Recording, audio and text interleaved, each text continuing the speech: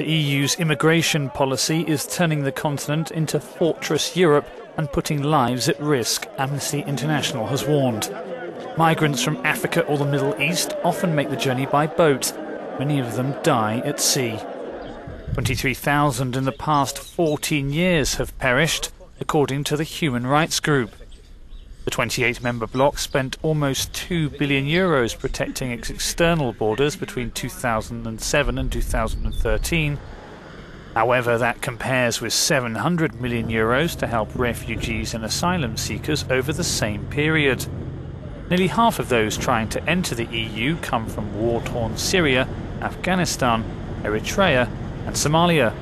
Those leaving Africa try to enter Europe via the Italian island of Lampedusa, just off the coast of Tunisia. Italy's search and rescue operation Mare Nostrum picked up more than 50,000 people last year. Amnesty says, however, in countries such as Bulgaria and Greece, refugees and migrants risk being pushed back. Italy has asked for help in sharing the burden, but member states have so far been unwilling to agree to an EU-wide asylum policy.